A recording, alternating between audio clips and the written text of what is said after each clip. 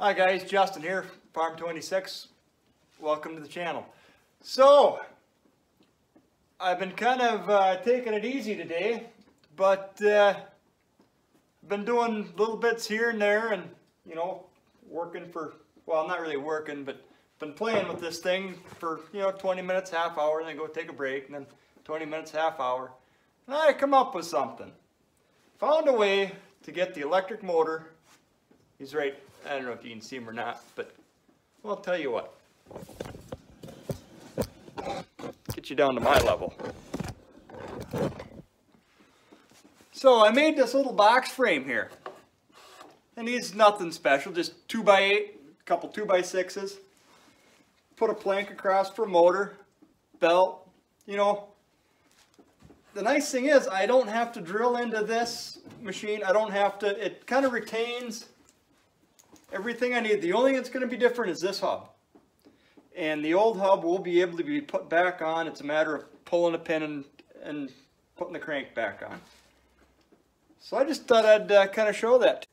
So that's how I captured the legs. Did that on both sides, on both ends. If you look back there, you can see that it's captured the same. Nothing crazy. There's my 2x6 that the motor sits on. Nothing wild. Just, yeah. The nice thing is, before, your bucket wouldn't fit under your cleanouts, and now they do. Yeah.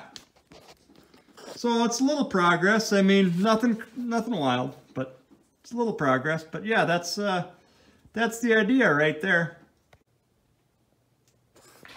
So this is what we come up with. You can see I took my weld hub. I just faced that off. Well, I faced the whole thing off. I made a recess, and that recess is so, I don't know how well you can see that or not, but so that you got that weld fillet. That's just to give it a little space there. That way you got some penetration. Down the bore, I don't know if you can see that. I'm trying to line it for you. It's just a roll pin. And it is. It's that simple. It's a weld-on hub. This is just a piece of 1/2 inch round. I just drilled a hole through the side and welded them in, timed them with the keyway, and that is it. We did throw the belt in. He's got 2 spots of weld on him. And I'll fire him up and show you how she works. So here's our motor setup. We just got him bolted down. He is spaced, like there, he's spaced the same. Belt tension, I mean, it's plenty floppy, but it does hold it well. I mean, it's pretty good. Yeah, I think I'm gonna set you up on a tripod, and I'll get this thing running, and we'll give you a minute of cleaning some oats, and then we'll probably go and make a hopper for up top. It's going to need something it's just not big enough. And this is a 5-gallon bucket of oats, and you can see there's still room in there, but when it starts shaking, it levels out flat. And you could probably get another 1/2 bucket in there, and it does spill out the sides. So, yeah, there you go. So we're just going to plug it in.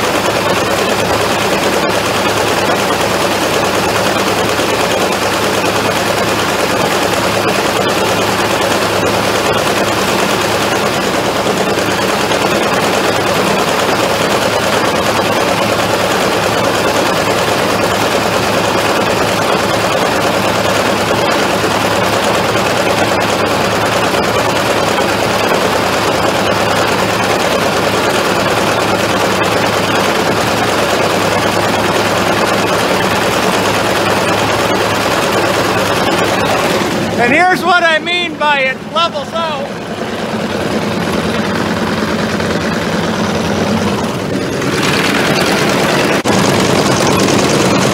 And here's the operating end.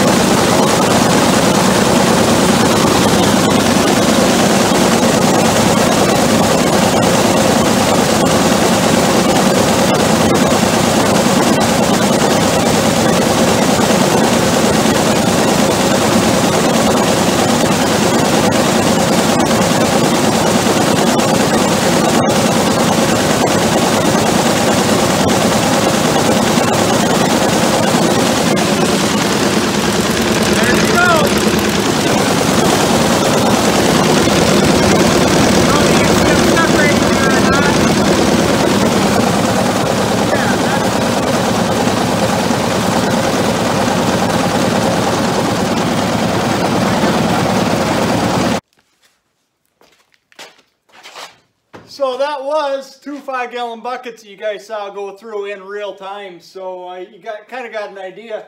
These things are not that slow. I mean, they're not the world's fastest machine. You can get much bigger, much more efficient. But you should be able to do, I would guess, that's not quite a bushel. Bushel every 2 to 3 minutes, something like that.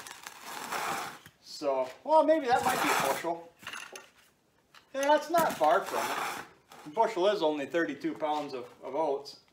I think that is a little heavier oats, but yeah, we'll get back to you as soon as we start on the top.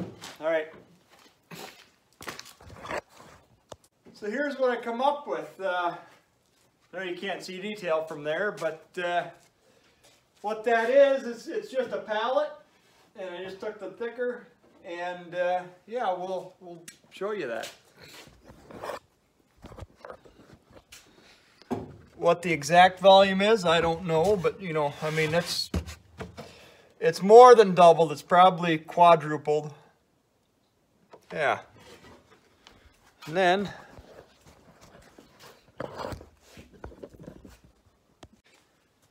this is how I did it.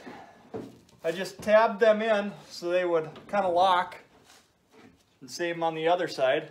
It's just a square base, you know, just three sheetrock screws across there. Not crazy. And this is the same but different. I got a locker back here, you know, and it can't move. I mean, you could, but yeah, that's all it is. Just there's a better view how I did that. 4 screws on the, I don't know if that's 6 inches or what it is, but just what I had laying around, you know. But yeah, kind of crazy. You go from that to this guy on.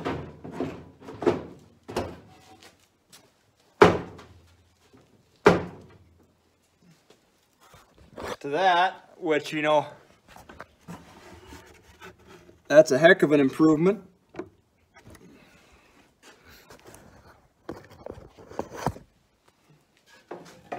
Then you throw this little, I don't know, it's 3-inch or what it is.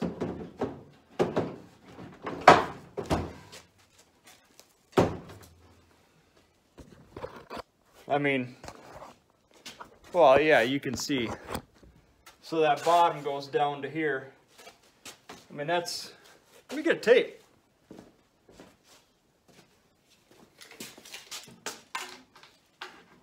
So if you measure down to the bottom, it's 16 inches. I mean, crazy. But what that's going to allow me to do is run an auger into it. It won't be a huge auger. Won't be a real fast auger, but I can now auger into this, and You flip your auger on, you fill it, you let it get down, fill it, let it get down, and I don't know if I'm going to edit this video up and post it, or if I'm going to wait till then. We'll see what the minutes are, and yeah, next time you see this, it will be live and in action, doing real work. Well, there you have it. I know you can't see much, but yeah, wheat's coming out.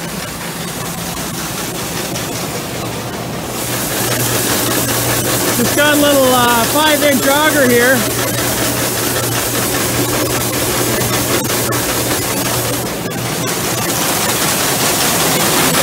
Going down.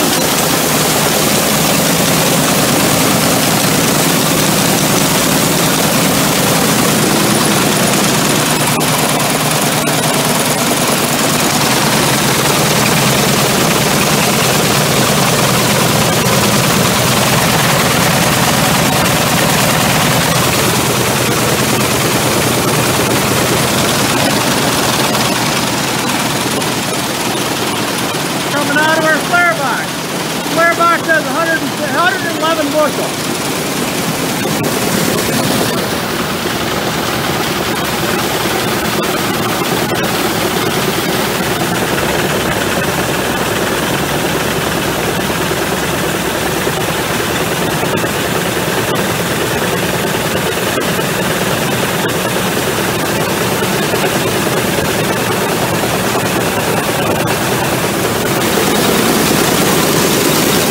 Controlling that auger with a little flip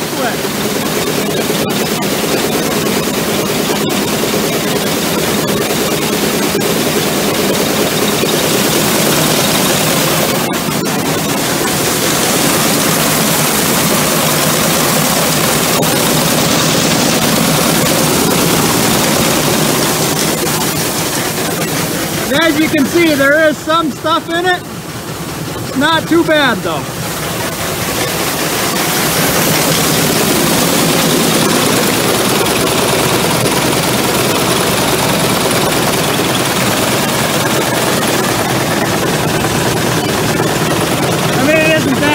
But you can see there is stuff.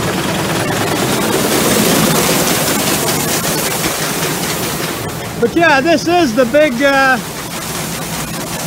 Newton setup. See if I can get you a good shot of all of it.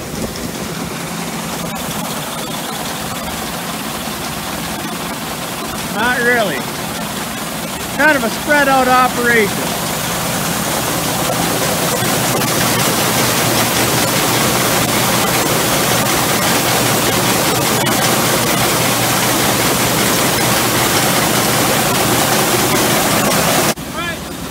Thanks for watching, guys.